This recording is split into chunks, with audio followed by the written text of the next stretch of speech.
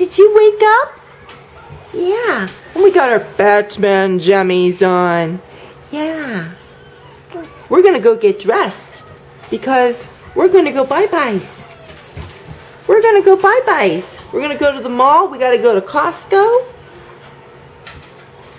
Are we watching the girlies? What are they doing? Okay. Oh, let's show everybody what happened to our cookie. So, we had our cookie last night. There's how much is left. And we had pizza for dinner. So, yummy. We ate it, almost all of it. So now, we're going to go get dressed. Say okay. Hi. Let's look at your shirt. Auntie Carly bought this for you. It says, "My dad is my hero." You look cute. Oh, Lucy, you're not going. She's heard us say we're going bye-bye. But Lucy can't go bye-bye. She's got to stay here. But we're going to go bye-bye. Yeah. Not you, Lou. Look at little bugaboo babies. We're going to the mall. Yeah. Whee. Oh, look at those that they got for kids. Yeah, but you gotta charge. Oh, I know. I think it's cool though. Yeah, it's right next to it. Look at the white barn. That's a pretty tree. Bath and Body Works. It says 12 to 18. Oh, these are cute little mugs. They're just too big though. Do you want to go Buzz Lightyear? Well, it's...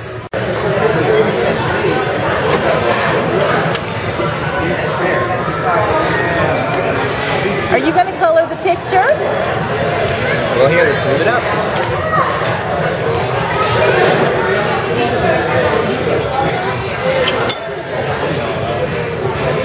That's a good boy. Yeah? You're coloring. Hi guys, how you doing today? Well, good. How are you? I'm pretty good myself.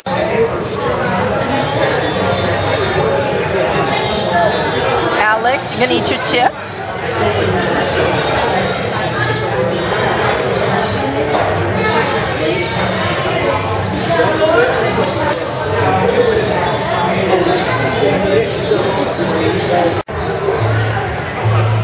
No.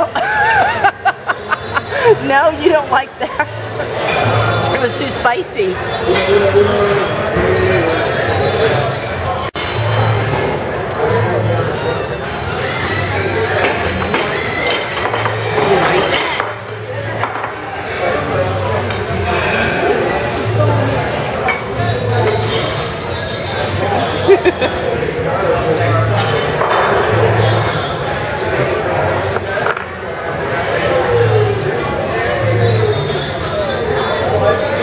What's that taste like?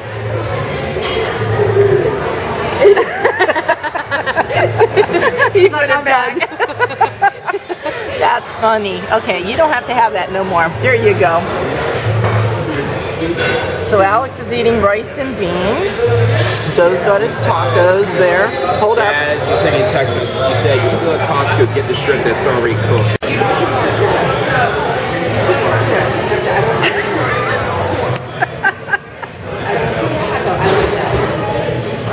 You want to try some more?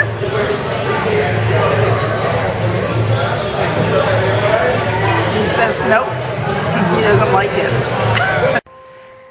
Look at you in your nice little outfit today. Farmer Brown. You have brown overalls and you got a truck down there. And you got your new little hiking boots and a flannel shirt. You're a pretty looking boy today. Are you going to go out now with Daddy? All right, Chloe, get back. Chloe, go. Daddy's gonna get his boots on too. Daddy's putting his boots on. Are you going to go bye-bye, Alex? You going to go bye-bye? Bubby's cleaning. She's vacuuming, and then I'm going to clean this table off. No touch. We don't touch it. Say no, no. Chloe. No, no.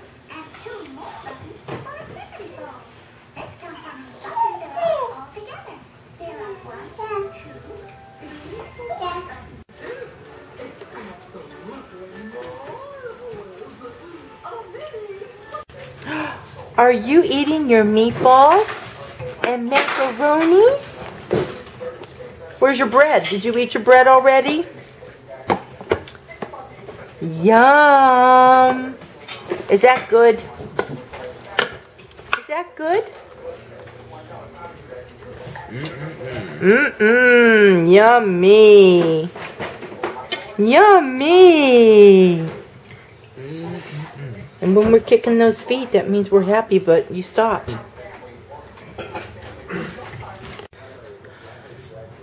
Getting our pellet stove in. So they've taken our wood stove out. And there we go. So we'll do, hopefully, a step-by-step thing. So now they've pulled all the lining and everything out. This is, I guess, the second part of the step. Now they've got to put in some kind of a pipe before they can do the stove. They took lunch and they went to go get the pipe. That's what's got to go down in our chimney. They took parts of our chimney out and not going to put the liner back in because they wanted to get the pipe that it just, everything goes straight up the pipe. So they did that. And whoops, you can't see my shadows in my... There's what time it is. I doubt that they're going to get finished today. They may have to come back tomorrow.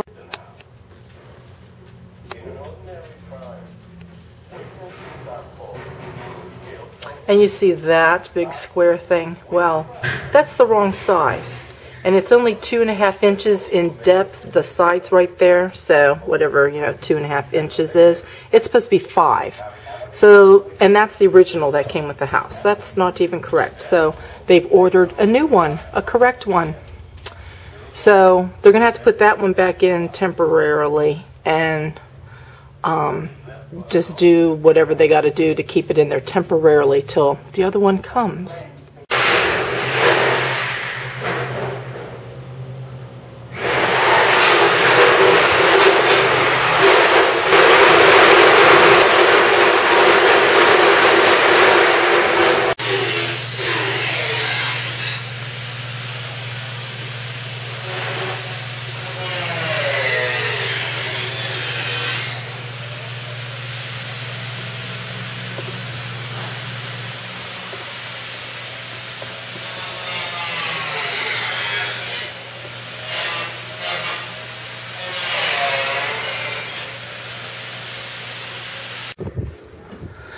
Girlies, are you scared?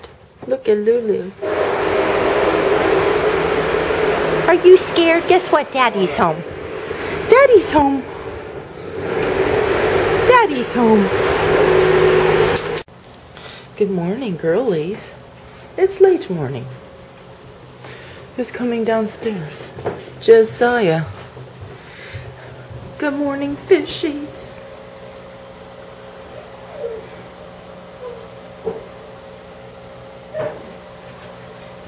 Them are doing very nice. So let's go have a little look at our stove.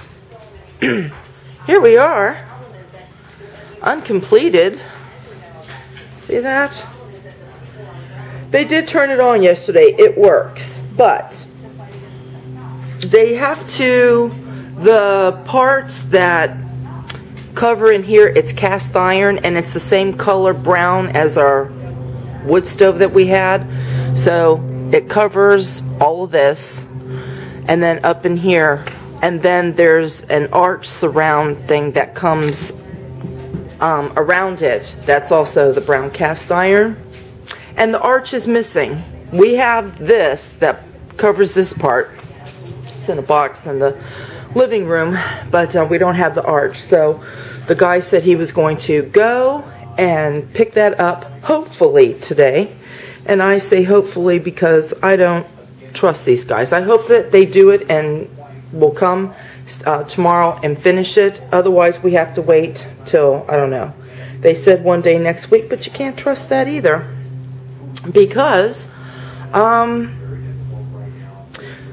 this whole thing is a long story. I'll have to explain it in a sec. But I did have some people asking me about pellets. What do they look like? Here's the bag of pellets. And here's the pellets themselves. It's pressed wood. It's got this waxy coating stuff on it, but it kind of looks like rabbit food, big pieces of rabbit food. And this gets poured into there. And of course then, whoops, as it goes down there, it goes in this big silver thing. And a whole bag is supposed to go in there, 40 pounds. So this is that side, and this is this side. Hello, Ellie. And look at the girlies over there. And I don't look so great. That's okay, because I'm getting ready to go upstairs and get dressed for the day. It's a very lazy Saturday morning. The sun is shining. It's very nice. And the guy is coming back to finish that. So, my last update on the stove was yesterday, Friday. And I was going to give a brief story behind the stove. I think I shared in my last video how, no, maybe I didn't. I can't remember. But anyway, we had our chimney cleaned the end of August, and the chimney sweep noticed that there was some damage inside the wood stove that was going to have to be repaired. But then he noticed other issues going on with up in here within the chimney. And he said we had two options, that we could get a pellet stove and leave the mantle and everything the way that it is, or we could tear all of that out and then have an alcove built out and put a wood stove in. Well, we didn't want to do that because we like our mantle. So we went with the pellet stove option. The guy told us, he said, now, if you want to get this in very quickly, like in September, you want to have us come back in a week so that we can go over stoves, you can pick what stove you like, and we can order the parts and get everything, you know, installated for you. Because the longer that you put it off, as we start getting it to the end of September and into October, that's our very busy season, and it's going to be longer before we can put a stove in for you. You'll have to wait. It'll be around like Thanksgiving, even into December. So Harry and I, we were like, oh, we better get him here the following week. So they came. It was September 3rd. And we had him here for several hours, looking through all kinds of stoves, options of what we wanted to do. We settled on what we wanted to do. Remember, this is September the 3rd. We're waiting and waiting. He told us it would be probably 2 weeks before he'd get all the parts and we can get everything in. So I made a phone call because we had not heard anything from these people. And I was told that there was a part that they were still waiting on, just one part. So I let another week go by, and I thought I would just make weekly calls, just, you know, for an update. I made the next week's call, and this was now the end of September, the 3rd week of September, and I was told that the part just came in that day. Isn't that amazing that you can make a phone call and just that day the part comes in? So anyway, that was a Wednesday, and I'm thinking, okay, they should be calling now to schedule us to put the stove in. So the next day, Thursday, nothing. The next day, Friday, nothing. The next day, after the weekend, then Monday comes, and nothing. And, or wait a minute, well, not wait a minute, no, back that up. When I called that Wednesday that the part supposedly came in, it was September the 30th. Sorry. So Thursday, the next day, was October the 1st. No schedule. Friday the 2nd, no scheduling. Then brings it to Monday. They still hadn't called to schedule, yet the part is in. So Tuesday, I called yet again and got an answering machine. So I left the voicemail. They called later that night and they talked to Harry. And the lady said, yeah, we can get you scheduled for October the 27th. And Harry is like, no, you'll get us in sooner than that because you told us, your guys told us, if we got them there immediately, which we did our part, we had you there immediately. If we ordered everything, it would only take a couple weeks, we'd get it in. This should have already been in by now in September. We did our part for that. Plus we gave a huge down payment. And so Harry said, no, that's unacceptable. You know, we've already given you money and everything.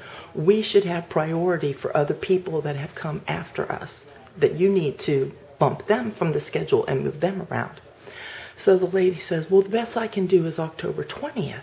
And Harry said, no, that's still not good enough. You know, he says, this is not the way that you do business. So she got off the phone, went over scheduling and so forth, and then called him back and said, they'll be here Thursday. So they came this last Thursday. And the guy, he pretty much had an attitude. So I don't know what the lady had told him, the lady that schedules, but he pretty basically had an attitude. And him and Harry, they actually exchanged words with each other, a little argument, but it was civil. I do have to say the guy was being as cordial as possible and Harry was being cordial. And I think what it was the guy was frustrated because of whatever his scheduling lady had told him. Harry was obviously frustrated because of the runaround that they gave us. And I think both guys just needed to, you know, clear the air and get it off their chest. And once they did, it was really nice the rest of the night. So anyway, yeah, and then he didn't bring the part with him that he needed, the surround, to finish the job. And so they're coming today at 1 o'clock. I worked up a little sweat here. I want to show you what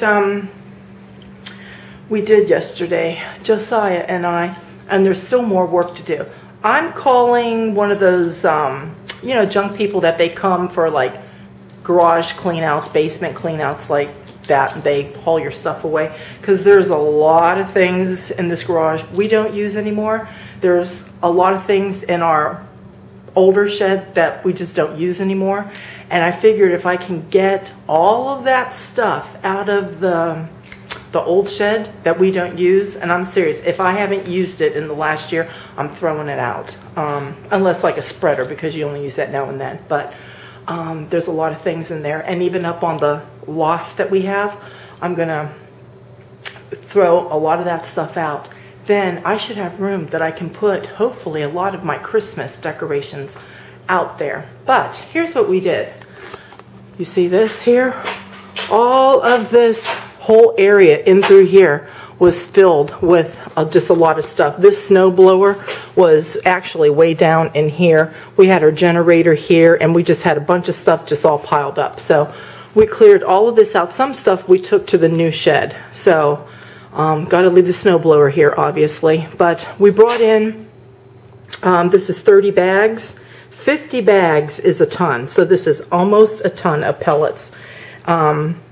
We brought in here for when the weather gets really, really bad, like if we have blizzards and that sort of thing, so we don't have to go traipsing through, you know, almost 2 feet of snow or whatever till we get a path, you know, till the snow stops and you can, you know, shovel a path out to the shed. So that's why we brought those in here. And as this stuff gets depleted and when we're able like to get back out to the shed, I'm going to try to keep just bringing more in here. And then we just have it through the winter when it gets really bad. Adam, he changes everybody's oil. So this is all filled with all old oil. He needs to get rid of all of that. A lot of this stuff here that this broom is okay. This is our painting stick. But all this other stuff I have thrown here when I have no longer used these for like over a year. And I keep throwing it out by the garbage can, so it gets thrown in the garbage, but they don't take it out, so it just stays here. So all of this, when all of this gets out of here, my kitty litter can get pushed back here nicely. That's an air conditioner Brian bought. We don't use that anymore. I have no idea what this stuff is. This is my basket, but that keeps all my my pruning shears and things like that, and that's Adam's toolbox. Obviously, we got to keep paints and stuff. That's Harry's dad's fishing thing. I don't know what he's going to do with that. But a lot of this stuff down there, because Adam used to work on his car. That's obviously, this stuff right here is to wash the car and all that, but all this other stuff is all just car junk that needs to go. So if I can get all of this stuff cleared out of here, I will be one very happy person. And then it frees up stuff here in the garage. I'm going to try to get this organized in the spring. But if I can get the majority of it hauled out of here, I'm going to. And then, like I said, then the one shed, if I can get all of that junk out of there, I can put a lot of my Christmas stuff out there. And then just leave like the tractor and a few of the lawn tools, like what's the thing that turns the soil, what's that thing called, whatever it's called, I can't think of it right now, but like that's out there, things like that. Our pressure washers out there, we can leave those things there, but like I said, it'll free up a lot of space. So I'm going to take you now to the new shed, and I'm going to show you what we did in there yesterday. So everything grew very nice in the summer. It's filling in there very nicely. My burning bushes are just now starting to turn red a little bit, but my Japanese poplar there, it's got a lot of red leaves and so forth on it. So anyway, this is all doing well. These are our lilacs. In the spring, we're going to have to cut them back a little bit. So this one did not come back, this bush. That one ended up dying. See back there where it's still really tall? That's where it's alive, but in the spring we're just going to have somebody come and dig these out, and we'll put something else in there. I have no idea. But that's for the spring. I'm not worried about that. I do need to trim these up. We just trimmed all in here, and I need to trim this up here. There's our old stove. We're going to keep that. And look, I cleared my deck all up.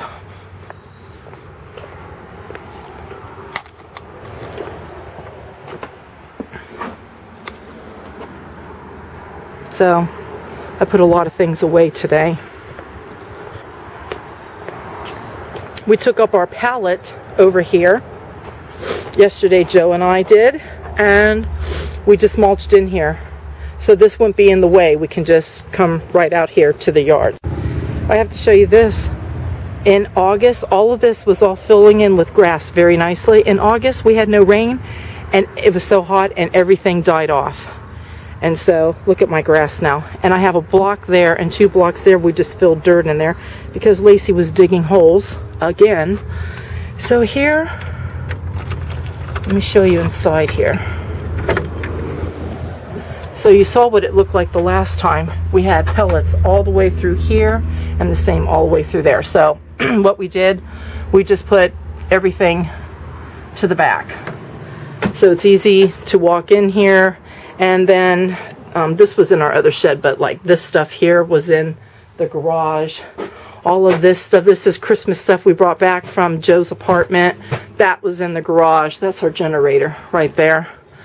Brian's headboard, he wanted to store that here, so that's there. And then Carly's got bedding for her rabbit. She bought extra for the winter, so we've got that. So yeah, so this is what we did. So Josiah and I had to move all of this here, all back in there, and we had to move all of this. And this stuff was stacked pretty high because, well, this is the original line that went this way. So all of this that you see here, and even back up in there, we piled up. And then all of that that's in the garage. Joe and I moved that, so that's probably about 3 tons of pellet bags that we moved. It really wasn't so bad. It really wasn't too terribly bad, not at all. My upper arms are feeling it today. So yeah, it's 1:39. They just left, Josiah told me. They went to Lowe's to go get something. Look at this. they don't even have that on there at all. And they've been here since like between 11:30 and quarter to 12. And look, they don't even have, I guess there's the thing. It's like they don't even have that up. I have no idea what they're doing. Oh my goodness. Off by 3/8 of an inch. Yep. So film this and then film this. I'm filming it. So yeah, look at what they did. So they were here for 10 hours a couple days ago, but 2 hours On they were Thursday gone they on were Thursday. here. Yeah, they were gone for 2 hours for their lunch and to go get a part. And then they were waiting for this top part. This they had, but they were waiting for this. So they came here today. They've been here for 3 hours. It's after 3 o'clock now. They came here, it was like quarter to 12, something like that. And they put it in wrong. They got to come back yet again. They did this all wrong. This is supposed to be touching down here. And there's a nice little gap. Look at that. And then this is supposed to be laying down there on that. in that. Look at, and it's crooked. And then they damaged our molding around our mantle. Yeah, and then they damaged that. So anyway, and this part here, it's not. Look at, see how it's higher there, the tile, and it's lower because it's crooked. This is not level. It's crooked. So it's going to take another 2 weeks, they said, before they can come back to fix that. So more drama to our pellet stove. And the guy that's been putting this in, he said he's been putting it in for 11 years. Really?